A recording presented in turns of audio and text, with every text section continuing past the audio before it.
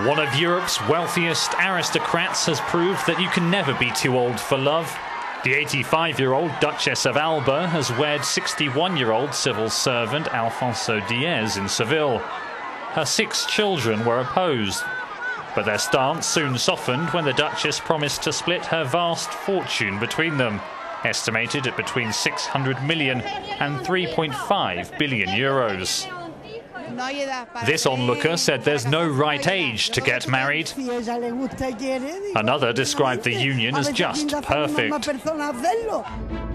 The Duchess of Alba married her first husband in 1947. They were married for 25 years until he died from leukemia. She walked up the aisle with her second husband, a former priest, in 1978. He passed away 23 years later. The Duchess, who has more titles than Britain's Queen Elizabeth II, is known for her love of flamenco and bullfighting. Alfonso Díez is now a duke and is set to quit his €1,500 per month job to move into a 16th century Seville palace with his new wife.